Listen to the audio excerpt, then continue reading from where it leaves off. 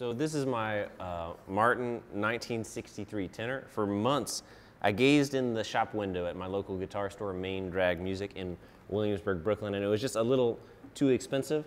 But a couple months after I'd sort of been checking it out and going in and playing it anyway, I went into shop for ukuleles with a friend of mine, and they'd slashed the price for a Labor Day weekend clearing sale.